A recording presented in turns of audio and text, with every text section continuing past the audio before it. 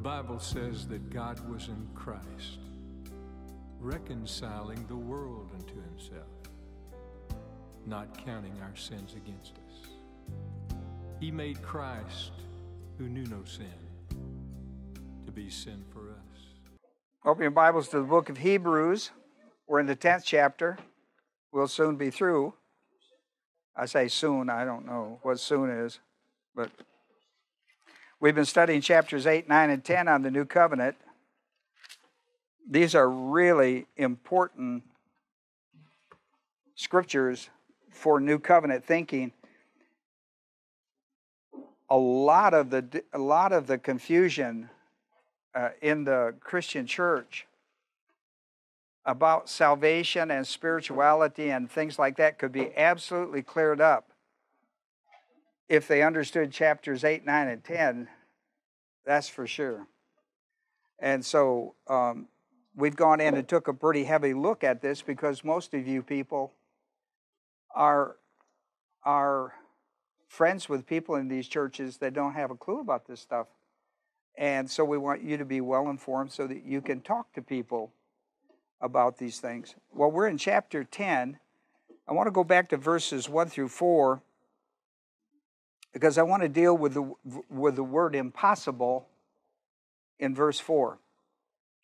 The law, the Mosaic law, since it has only a shadow, that's where we get shadow Christology, of the good things to come. That good things to come is what Christ will bring when he comes in his first advent through the cross.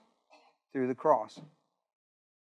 Your lady asked for a little bit more volume. No, I'm doing the best I can. Doing the best I can. I can't get more volume. Sorry about that. I can in a moment, maybe, if the Holy Spirit gets a hold of me. Right now, I'm not there. The good things to come. It's if you're reading, why I'm just reading what's in the scriptures. If you can't hear me, just read it. And not the very form of things. The shadow is part of the substance. It's a reflection of the substance, and the substance haven't come. But when it comes, good things will come with him, and not the very form of things. Can never, shadow Christology of Old Covenant, can never by the same sacrifices year after year, which they offer continually, make perfect those who draw near, will not complete their salvation program in the plan of God. Otherwise, would they not have ceased to be offered because the worshiper, having once been cleansed, would no longer have had consciousness of the sin of transgression? But in those sacrifices, there is a reminder of sins year by year, for it is impossible for the blood of goats and bulls and goats to take away sin. Now, look at that word, impossible. Now, when God tells you something's impossible, it is impossible. Okay? When I tell you something's impossible, it may not be impossible. All right? But when God tells you something's impossible, it is impossible. And that's what is kind of interesting, that when you study the book of Hebrews, the word impossible becomes a very big word. And I'm going to show you 4 times it was used in the book of Hebrews. I'm going to show you 4 times it was used theologically. 4 times this word impossible is stated by God about the Old Covenant, New Covenant. And so in a moment, now what we're going to talk about today is verse 4, for it is impossible for the blood, shadow Christology, blood of animal sacrifice to take away sins. The completion of taking away sins is not going to come until Christ comes, dies on a cross, buried and raised from the dead. That's called the gospel under the new covenant. And the gospel in the old covenant was prophetic, that he would come, that he would die on a cross. And that's what shadow Christology was all about. It was to teach him that. Always pointing to Christ coming, right? Always. Now, when we study under the new covenant, it points back to the historical event. But in the old covenant, it pointed towards a prophetic event. Kind of like us, when we talk about the blood of Christ, we point back And then when we talk prophetically about him, we talk about his second coming. So, but what I want to focus on tonight is it's impossible for animal sacrifices to take away sins. That's not what they were intended for. They were intended to show you that Christ would come one day and do that. That's what he would come and do. So I was thinking about this, so I wrote my introduction idea here. Could you imagine living with the doctrinal idea year after year after year after year? This went on from Moses to the time of Christ. That's a long time, pretty long time. Could you imagine living with the doctrinal idea that in spite of all of your sacrificial offerings, there remained the impossibility of taking away your sin until Christ would come? I mean, it was all based on the prophetic coming of Christ that would complete that whole picture. Because that's a shadow, isn't it? It's a shadow. And it wasn't intended to be anything but a shadow pointing to the substance, to what the shadow was reflecting. And that was Christ. So let's have a word of prayer. Let's have a word of prayer. And then we'll get into tonight's study. I gave you a moment of silence as a believer priest for preparation for classroom etiquette. Is that you can't study the Bible in carnality as a believer, because it's a spiritual book for spiritual people, for spiritual living. And the Holy Spirit is that spiritual force in your life to teach you the truth of the Word of God. You can't learn it in the flesh. Carnality is the flesh. How do I know if I'm carnal? Evidence of personal sin. It could be mental attitude type of sins. It could be overt sins, or it could be sins of the tongue. You know if you've committed those. If you have, then what do I do about it? Because that's why you're carnal. Evidence of carnality is personal sin, both by your conscience and by conviction of the Holy Spirit. Well, if you confess your sin, according to 1 John 1:9, if you confess your sins, he's faithful and just to forgive you and cleanse you. That restores you to spirituality, to the indwelling ministry of the Holy Spirit, who is the great teacher of truth, of the Word of God. I'm not that guy. I'm a teacher of it, but I'm not the guy that brings it into the reality of truth of your life. That's the ministry of the Holy Spirit. I can take it from the pages of the Scripture in the teaching moment to your mind, and then it becomes your responsibility and his responsibility to take it to your heart into a belief system. So that's very important. So I'm going to give you classroom etiquette and give you a moment in your priesthood to confess sin if necessary. Those who are with us by the internet tonight, we require the same classroom etiquette, even though you're at home. We don't want you to be distracted by a bunch of things in your home or wherever you are for the study of the Word of God. And so, our Father, we're thankful tonight for these that have come our way by the automobile and by the internet. And we pray the Holy Spirit would minister the truth of this lesson under the Old Covenant. That's Genesis to Matthew, Mark, Luke, and John, is what we're talking about. Because there is when Christ, at the consummation of the ages, appeared to take away sins once for all. Once for all. Once for all time. From that point forward. And so we pray, Father, you would teach us that tonight in Jesus' name. Amen. Now, I said the book of Hebrews is kind of interesting, this word. You in the book of Hebrews, you want to really pay attention to this word, impossible.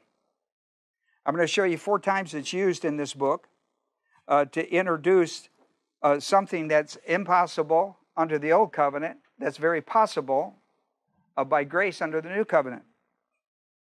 And so in Hebrews, the 6th chapter, verses 1 through 6, this is introduced in verse 4. If you have your Bibles, now later you can do your reading on this. I want to pull down to verse 4. If I can get to 6, verse 6. Verse 6. 6:6. Good thing there's not a third one in it. 6:6. And then have fallen away it is impossible to renew them again to repentance, since they again crucified to the self the Son of God and put him to open shame. And he's talking about a believer who goes into reversionism because he won't respond to discipline when he is carnal. He's not responding to discipline. He's gone into reversionism and has become the enemy of the cross. That's what happens when you get into reversionism. Notice impossible. Then in the 10th chapter, we have this word used, of course, in verse 4. That's our text.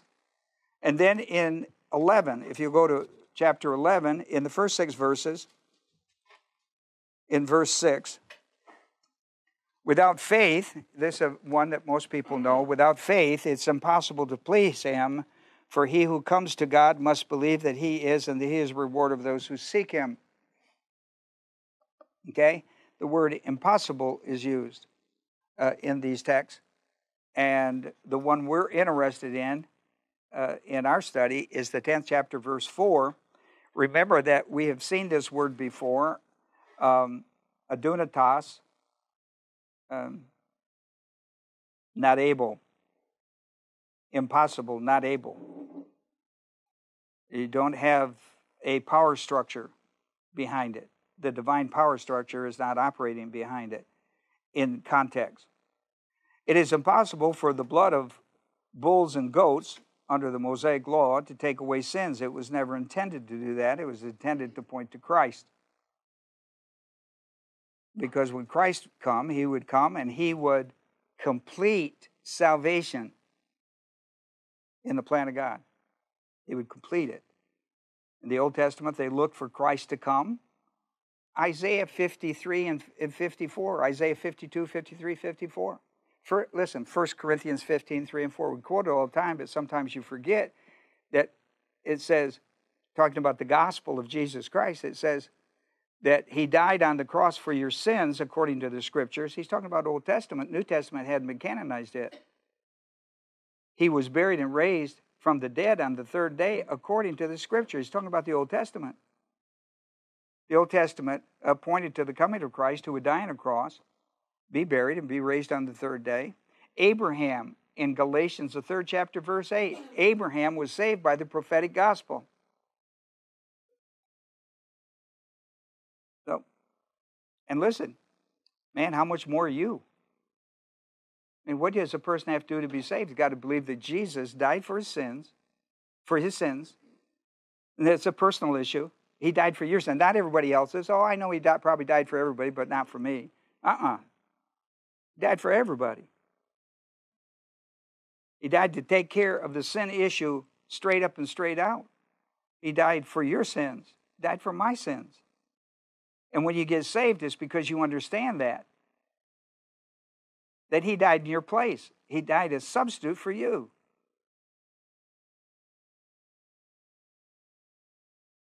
So you've got to believe that Jesus died for your sins, was buried, and raised from the dead the third day to give you everlasting life. You got to believe it. You got to believe it personally for your salvation. I'm not talking about just believe it. Well, I believe in Jesus came into the world, and I believe he died on a cross. Yeah, but do you believe that he did that to redeem your life? Do you know that he did that so your life could be changed in time and eternity? Listen. Is your life being changed? How come your life is not being changed? I mean, you should be moving towards more the identity of Christ in your life and less identity with yourself. You know, we lose ourselves for a lot of reasons, don't we? I've seen people lose it over drugs and alcohol, business. I've seen people lose them. I've seen them lose themselves over a whole lot of things over the years I've been in ministry. But I tell you what he wants you to lose yourself over is Jesus Christ. Now you've done something really wonderful. Lose yourself over Jesus Christ. That's what the Christian life's all about. That's what the new covenant is about. Well, so my title of my lesson, The Impossibility of Taking Away Sins, comes from the 10th chapter, verse 4. I want to talk about 4 things tonight about the impossibility of Old Covenant shadow Christology blood removing sin. Okay? The first thing I want to do is I want to call your attention to 4 homiletical points connected with this, with the 10th chapter, verse 4, on the impossibility of shadow Christology, blood, taken away, removing. What they mean by that is removing sin. In verse 1, in chapter 10, verse 1, it tells us that shadow Christology could never make perfect those who draw near, right? Never make them complete in the plan of God. As far as the whole business of Christ coming, dying on the cross, being all that business. Could not do it. Never. In verse 2, we're told that these sacrifices would never cease to be offered until Christ came. Why is that? Why are they a shadow? Because of the substance. What did the shadow point to? The substance, right? Which was Christ. In verses 2 and 3, it says that as long as you practice this, it will never cleanse your conscience from sin. And don't you know that? People who claim to have that there's a step of the law in salvation, like they did in Acts 15, where you got to believe the gospel and be circumcised in order to be saved, they never get it. They never get it. Galatians 2:21, they never get it. They never get it. Because they believed he died, was buried and raised from the dead, but then think they have to do something to earn it. And that destroys grace. It's for by grace you're saved. It is for by grace, Ephesians 2:8-9. It is for by grace you are saved through faith, and not of yourself. It is a gift. I can't tell you how many people that make that mistake. Listen, you're saved by grace, you live by grace, and you'll die by grace. Hoo-ah! You ought to be thankful for that. You ought to be thankful for it. That should be the message of the church to the world who needs to hear it, though, I tell you. In Hebrews, the 10th chapter, verse 2 and 3, it never cleanse your conscience from sin. And then verse 4, never take away sin. Never take it away. It wasn't intended to take it away. It was intended to tell you that it would be taken away completely once Christ came into the world. Were these people saved? Of course they were. But they had to come back every year and do that because of the consciousness of sin. You don't have to go back and get saved. Listen, I pastored a little church, and every year we had a revival in the summertime. I tried to change that. We did 4 one year, just to get them out of a rhythm that you ought to do it once a year, every year at a certain time. Then I discovered how slowly we might change in the South. I discovered that right away. But we did that. And I'll tell you, invitation be given, and 10 people come forward. 9 of them have been saved over and over and over and over and over and over. I would say, of course, I was really excited because I didn't know that. Then I would say, well, here we are. Let's. How about we got 10 more new people? And they go like, Pastor, 9 of them are on the roll. And I go like, how's that possible? Well, we get this air, and there was one family. We had, I was there 4 years, and every year they came forward. And try as I might, I never changed that deal. Try as I might. So, let me tell you, you don't have to do that. We're under the new covenant.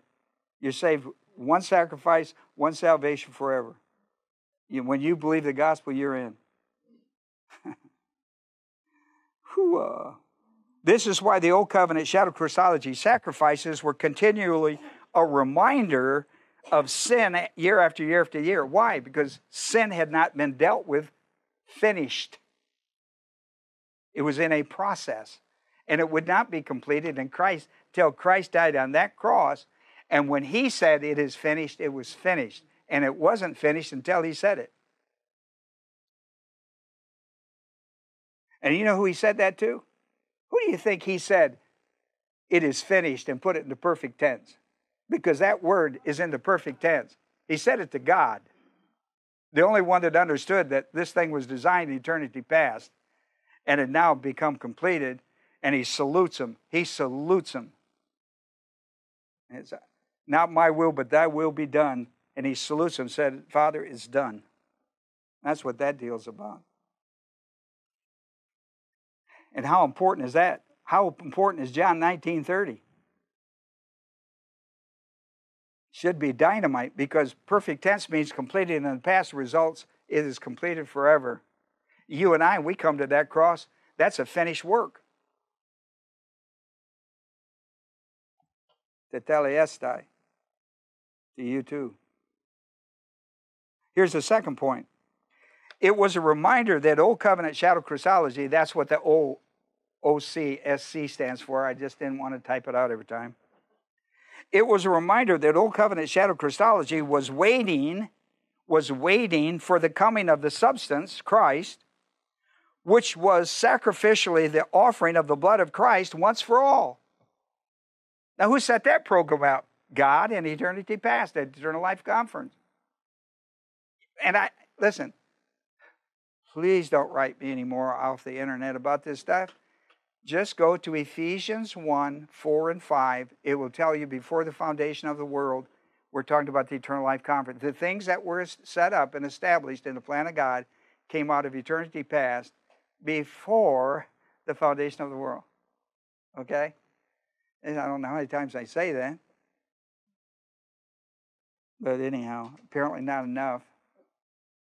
My boy's not here tonight. He says I have to say it 10 times for him to get it. William does, and I listen, I honor that. I honor that. It may take, listen, I've had things took me 100 times to get it. The point is, get it. Right? I don't care how many times you have to hear it, but at some point, get it. Get it and make it functional in your life. Here is Hebrews 10:5.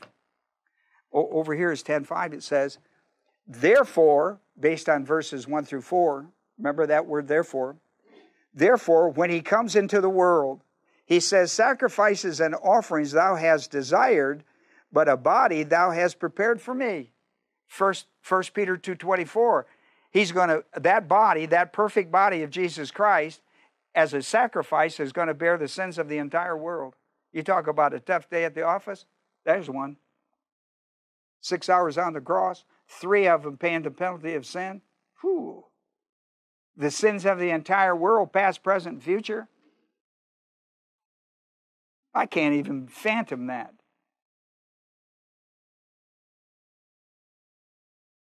Probably had enough from any one of us to do a tough day, but the whole sins of the whole world. Hebrews, the 10th chapter, verse 5, introduced how the coming of Jesus Christ into biblical history, called the consummation of the ages, in the 9th chapter, verse 26. In biblical history, resolved the annual Old Covenant Shadow Christology blood sacrifice that could never take away sins completely. The priest could never say at the end, Telestai, Tetelestai. He couldn't do that, because Christ hadn't come to and died on a cross for our sins. Jesus said it and was done. There's the high priest. That guy said it, and Tetelestai was done. Therefore, when he comes into the world, he says, and it's a quote from Psalms 40, verse 6, according to the Scriptures, right? That's Psalms 40, verse 6, he quoting in verse 5. When he comes into the world, he says, when he comes into the world, consummation of the ages, he says, sacrifices and offerings you have desired, but a body you have prepared for me. It's interesting. The NIV Study Bible footnotes on Hebrews 10:1 says, the sacrifices prescribed by the law prefigured Christ's ultimate sacrifice. See, that's looking from the New Testament back. Thus, they were repeated year after year, the very repetition bearing testimony that the perfect sin-removing sacrifice had not yet been offered. Hoo-ah. You got that one? Boy, that is right on the money. That is right on the money. They hit that thing on the nail on the head. Here's the point 3. Old Covenant Shadow Christology offered annually were awaiting, the animal was awaiting the good things to come with Christ. And how we look at that is our pamphlet, 50 Things You Receive at Salvation. You can never lose in time and eternity because Christ gives it to you by grace, and it's a gift. And if you're not familiar with that, go to the website and pull down the 50 things, and you will see that. We broke it down into different divisions of study. But that's really important. The Old Covenant shadow Christology was a constant reminder, along with the consciousness of sins, of the hope of the coming of Christ. Hebrews, the 10th chapter, 9 and 10 says, then he said, behold, I've come to do your will. Boy, that was a big deal with Jesus in Gethsemane, wasn't it? Did he not wrestle with that in Gethsemane? Not your will, but my, right? Not my will, but your will be done. Behold, I've come to do your will. And you're going to see what that will is a perfect sacrifice. When he says, I've come to do your will, he's talking about, you'll see it in a moment, he's talking about becoming that perfect sacrifice for the sins of the world. You know, John introduces this idea on the wrath side of it in 1 John 2:2, that Christ is the propitiation for the propitiation is appeasing the wrath of God. I mean, the ultimate judgment of sin. Think about that. The propitiation for our sins, and not only for our sins, but the sins of the entire world. He used the word propitiation. See, most of the time you hear the word justification, sanctification, you hear the word forgiveness, and those are all great words. John used a word that says, I want to tell you what you escape from in Christ. The wrath, judgment of the lake of fire. It's just interesting how the writers, what they're pointing toward. And listen, that's a clue to what he's teaching in chapter 2. And it's a clue to where his mind is in chapter 4 and where he is in the book.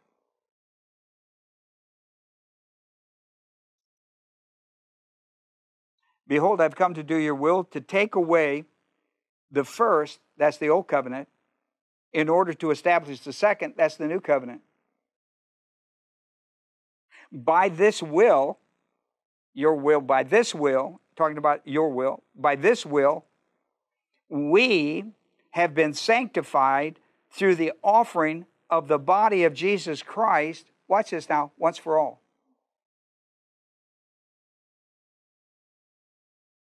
That's why it's telestai. That's why it's finished.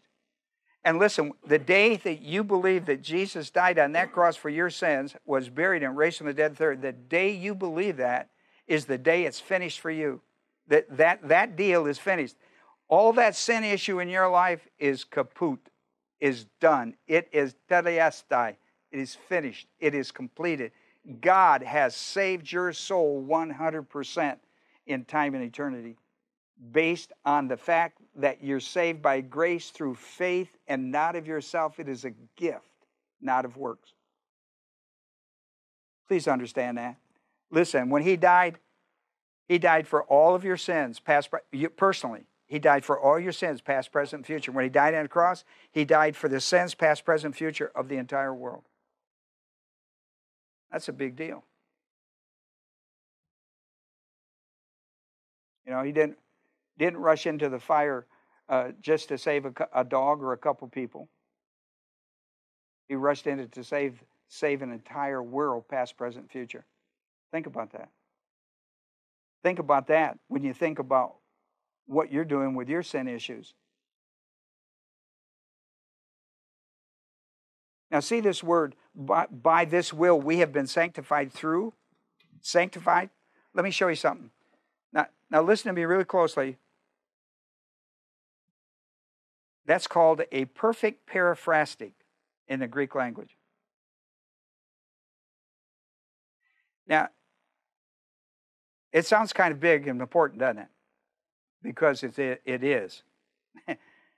You don't see that when you read, we have been sanctified. Now, sanctified means set apart unto God, unto holiness, living a whole. Be holy as God is holy, setting you aside to live a holy life in an unholy world, right? To be a light in a world of darkness. To be one who has been forgiven of sin where the rest of them are deep in their eyeballs in it. This is what we call a perfect paraphrastic, which means in the old day when they taught, I don't know, when they used to really teach English, you had helping verbs. You had helping verbs. So this one has "ime." It's a present active indicative. You can't see it because we have. So and it's passive. We have been. See the word "been"? We have been. And then the word "sanctified." Have been is "ime," present active indicative. Now it's attached, interlocked with this strong verb that is a perfect passive participle. Nominative plural neuter. In the perfect tense means completed in the past, it results or remains completed forever. That's what it means. He's talking about we. Okay? It's not French, it's English. We.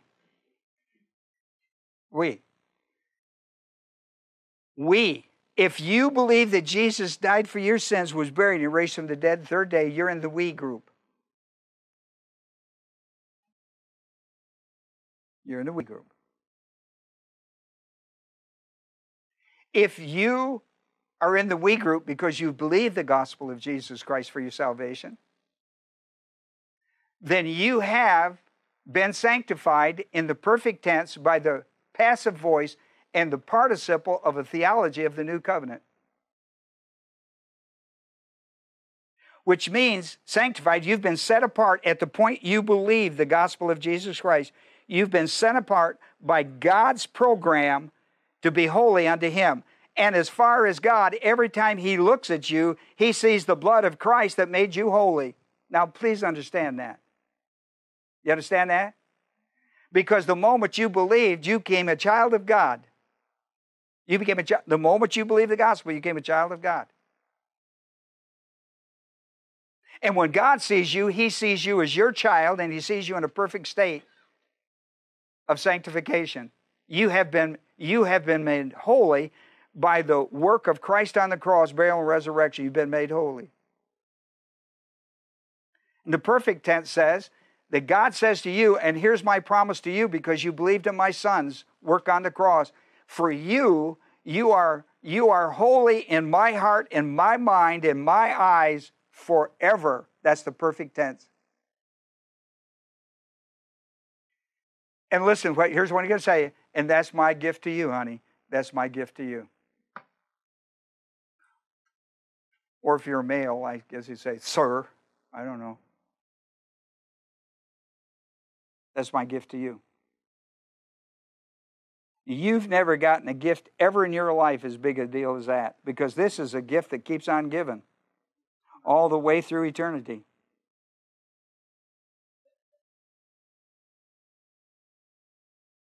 I remember getting a Schwinn bicycle. Whew, you know what that was like? In my day, that's a Cadillac in the bicycle business. Of course, Cadillac ain't much anymore, I guess, but it wasn't my day. And boy, I babied that thing. That thing, I rode that not to college, but in college. And I don't leave that out. I put that sucker in my room every night. Because by then the Schwinn bicycle had been worth something. That was a marvelous gift I got. It pales in comparison to what I got in Jesus Christ. Never gotten a gift like what I got in Him. Never. Never got a gift like that. Perfect passive, a perfect paraphrastic. Oh boy, you have no idea how important that is to your soul. In the 9th chapter, in verse 26 and then 28, he talked about the consummation of the age. Christ would come, and it would be called the consummation of the age.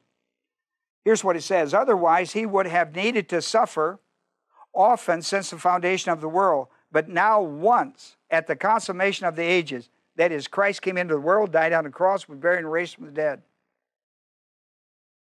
He has been manifested to take away sin by the sacrifice of himself. That's 9:26 of Hebrews. So Christ, now we're into verse 28. So, excuse me. So Christ, having been offered once to bear the sin of many, will appear a second time for salvation, watch this, without reference to sin. You know why? Because the sin issue is what? Finished. It's telestai. Tetelestai. It's finished.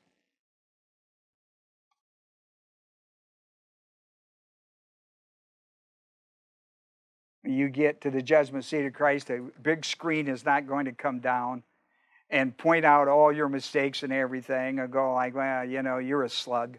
Yeah. Listen, if a screen comes down at the judgment seat of Christ, it will have the gospel on it that Jesus Christ died for your sin, was buried and raised from the dead. Ain't that a good thing? Because this has nothing. The judgment seat of Christ has nothing to do with sin. The cross has everything to do with it, so that the judgment seat of Christ has nothing to do with it. Hoo-ah!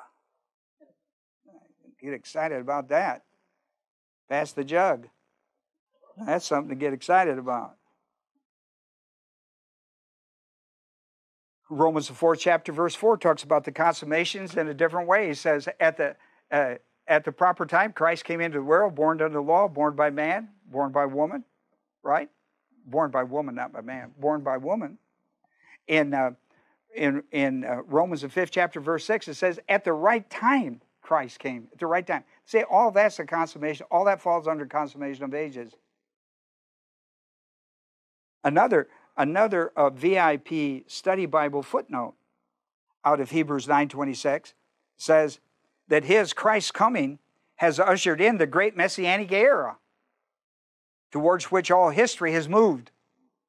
You see, I tell you what we don't realize, because we just were born into this whole deal. You don't realize what an influence Christianity that was birthed out of the crucifixion, burial, and resurrection, the influence it's had on human history since the consummation of the ages. That's why they call it that. That's the apex of human history.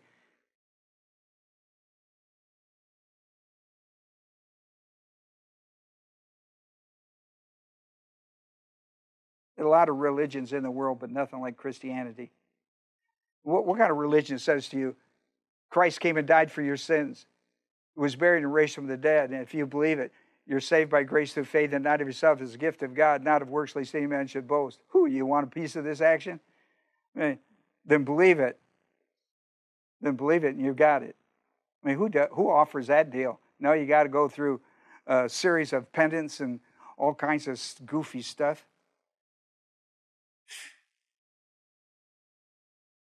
See, I understand why they do that, but I can't understand why anybody would go through it. That'd have been a red flag to me.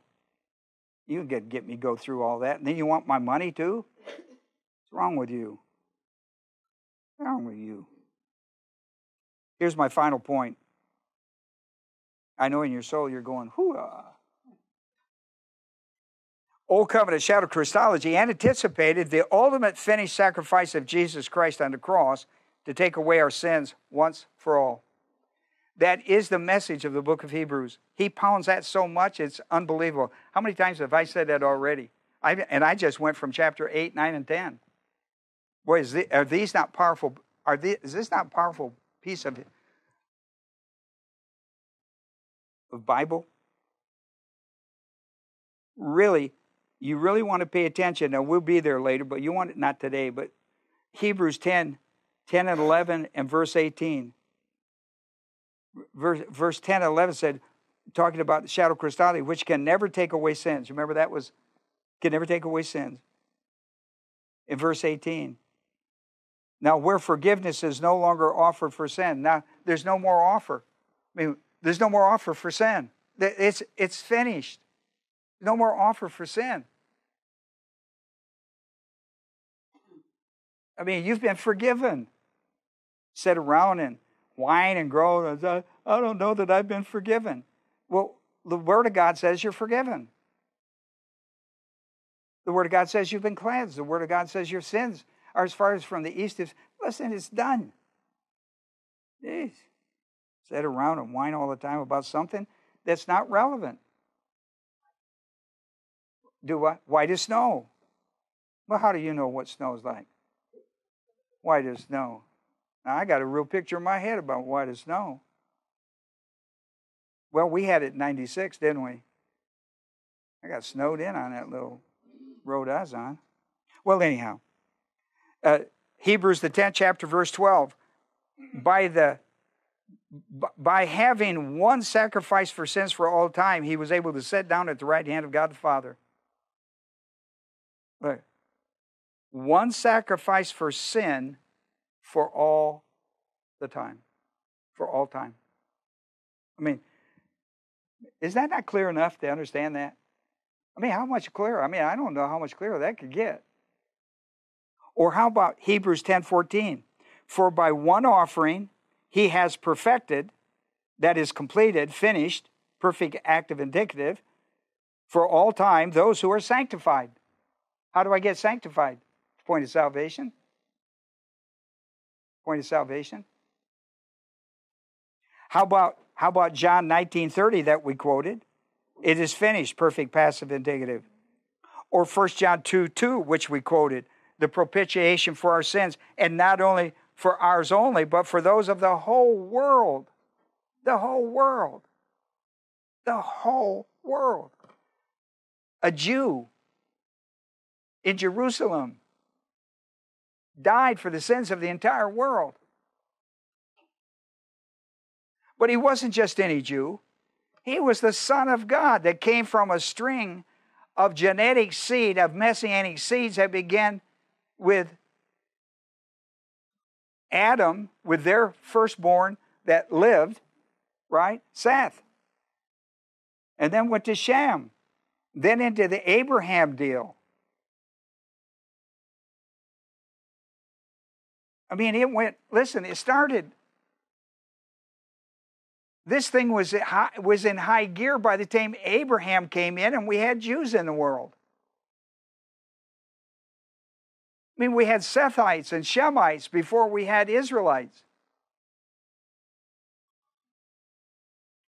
I mean, it's just dynamite stuff. Yeah.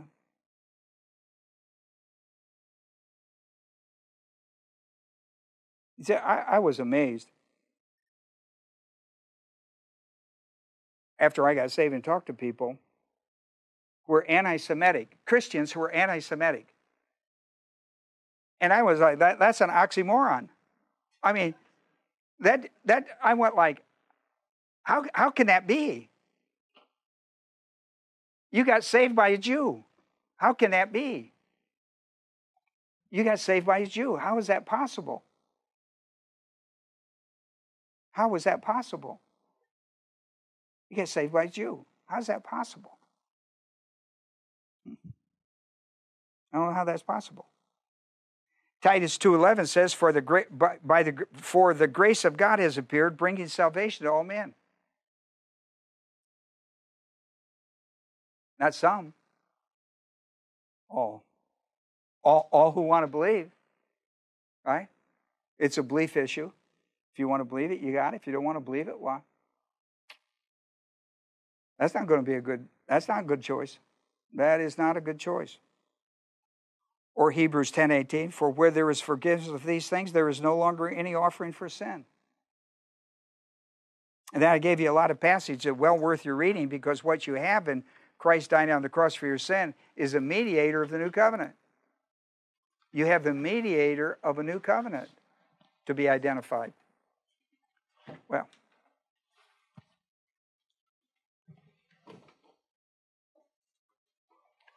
let's have a word of prayer and we'll let the people off the internet out, and then we'll do our prayer time.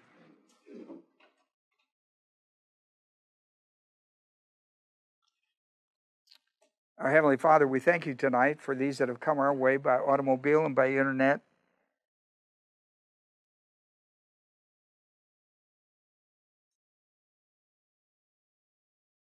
What an enormous message the gospel is when it's preached by grace and not by law. When it's preached by law, the law bonds us. It should point us to Christ, but it doesn't, because when we reject Christ, then it puts us into bondage. Bondage of the law. I pray today, Father, that people that have visited with us in this study would have an open mind to hear what the Holy Spirit is whispering into their heart. That the possibility of being saved by grace through God's loving grace and mercy offered through His Son, Jesus Christ. Those who believe that He died for their sins, was buried and raised from the dead third day, would get into the kingdom. Jesus is the only way. He said, I'm the way, the truth, and the life, and no one comes to the Father except through me. No one. The door is open for everyone.